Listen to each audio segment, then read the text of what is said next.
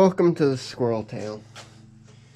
Now, for making this horn, the first thing I'm going to do is take a raw horn. This is kind of an old one I've had laying around. Likely came locally. I'm then going to set up my work area. I'm going to take any old rag, a thin piece of wood, and stick that in there. Like I said, I'm trying to show you how to do this with the minimum tools. You can make a little jig like this, just a board with a hole drilled in it with a little peg. It'll stick in the vise. That works a little nicer, but this will work too. So, the first thing I'm going to do is I'm going to cut off all that junk in the back. So I'm going to take some masking tape and find kind of right where that junk ends and bring that around. This is only a rough cut,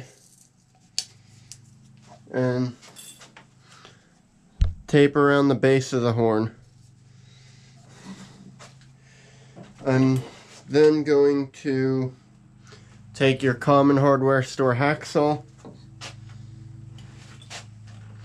and cut around the base.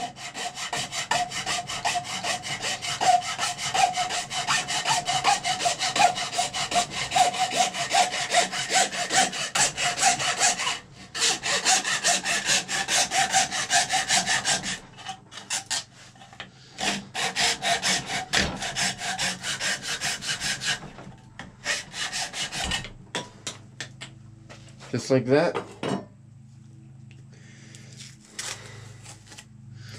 I then can get rid of the tape, and I have a rough cut. The next thing I gotta do is figure out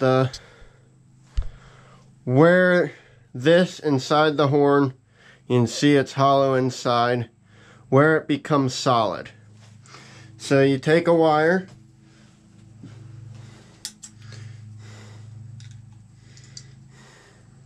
I'm going to match that radius. I'm going to bring that wire in.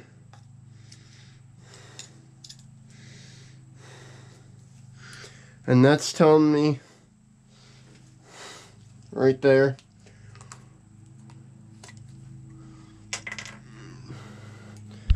that it's solid there, so I can mark that, and then I'm going to go a little bit in front of that and draw a line to cut. Not much. I'm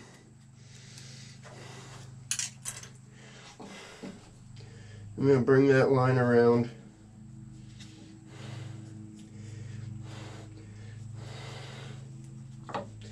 I do find that the wire will oftentimes give you a false reading, so I like to go a little closer to the line.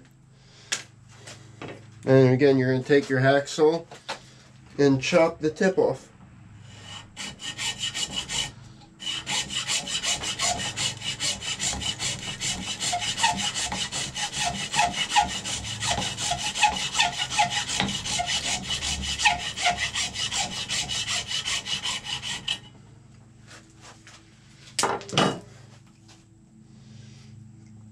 So I chop my tip off. Again, I'm going to check where that horn is saying that it should be solid at. It's like that I might have got a bad reading. Saying I got about an inch to go. I'm going to mark that.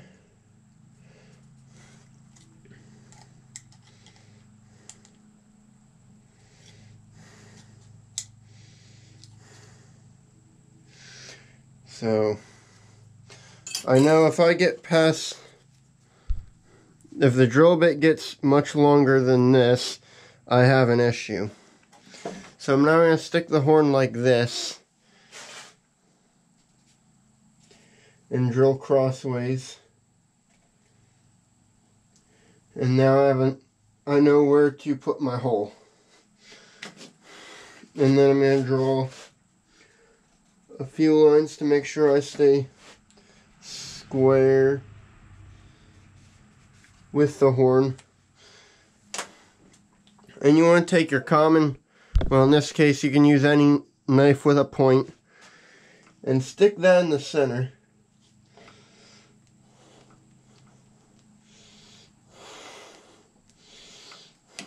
And gouge out a nice hole.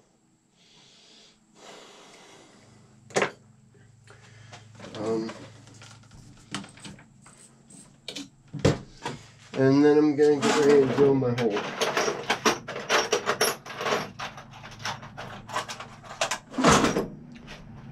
I'm going to start out with a 3/16 drill bit. And I'm going to put in your common drill. You can use a wireless drill, a hand crank drill, or in this case an old corded drill. I've probably drilled 20 horns with this drill here. But I'm figuring most of you guys have an electric drill like this, so that's why I'm using it for the video.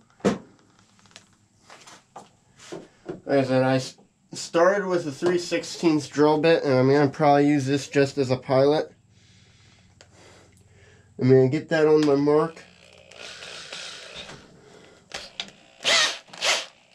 Make sure it's tight. I'm really going to be looking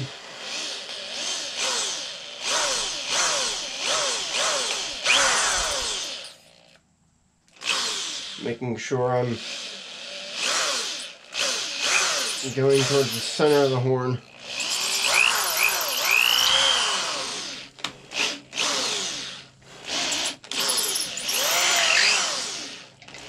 When it's doing that, that means you've likely broken through.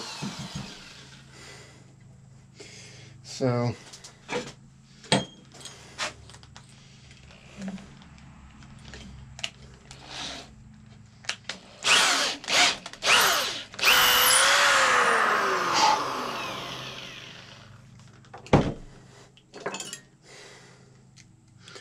if I show you this, you can see I now have a hole that goes through the horn. The next thing I want to do is get rid of this junk on the outside, which is a pretty easy process. So to clean this outside up a little bit, the first thing I'm going to do is take one of these rasps. These 4-in-1 rasps are great for horn work. And you can pick them up at a hardware store for like less than 15 bucks. So I'm going to go over everything using the coarse side.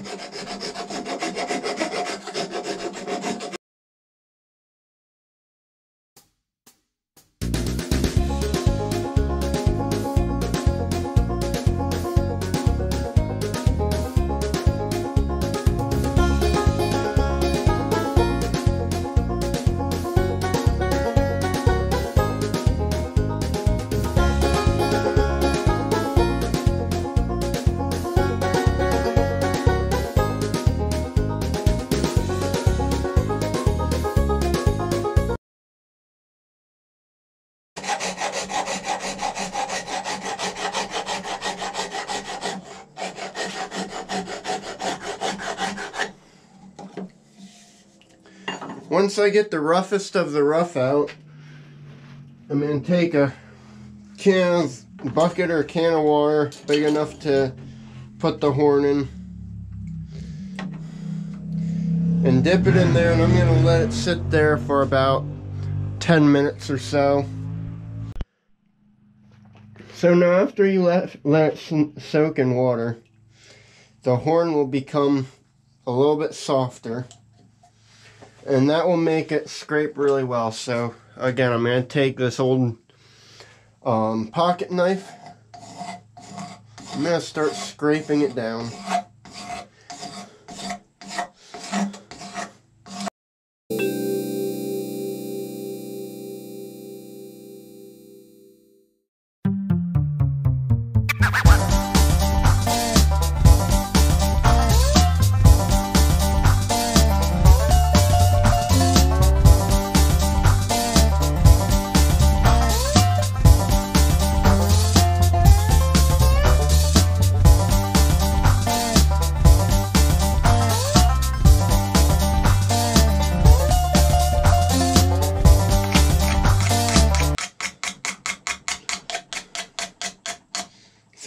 scraping, I'm holding the blade vertical to the horn and just pushing. I'm not carving, I'm not whittling. I'm just pushing. That's the key to scraping. You don't want to carve these, then you end up with gouges in most cases.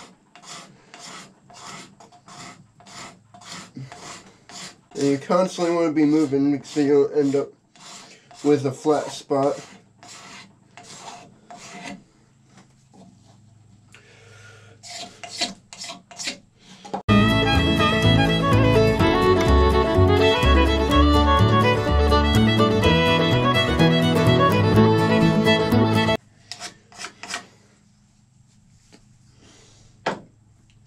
Now that the horn is dry, I can go through and file my troubled areas again.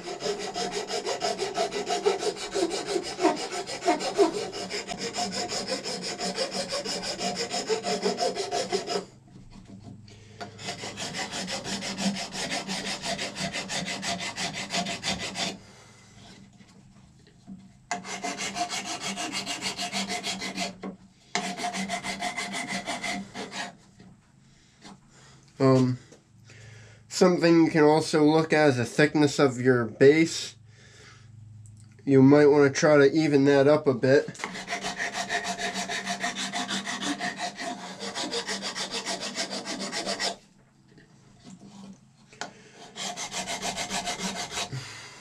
I can see I have a lot more material there.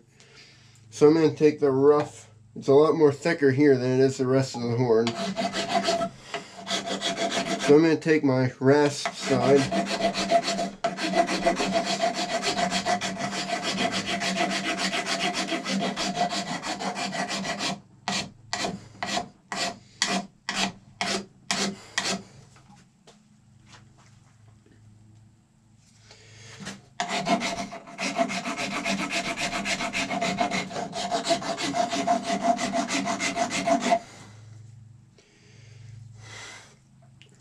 even that out a bit. Now that I soaked it again, I'm gonna do another scraping. So again, blade vertical.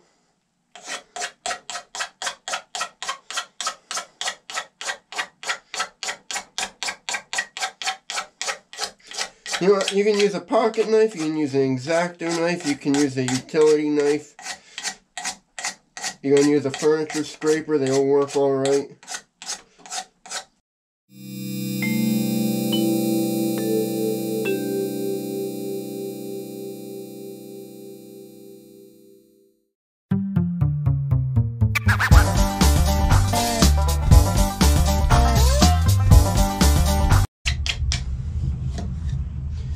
And I think that's good at the moment. So you can see the horn has a hole in it, the base is trimmed, and I got most of the roughness now. The next video I'm going to show you how I'm going to shape up the neck a little bit to make it look a little more attractive. So I hope you enjoyed the video. Please make sure you hit that subscribe button, and have a good day.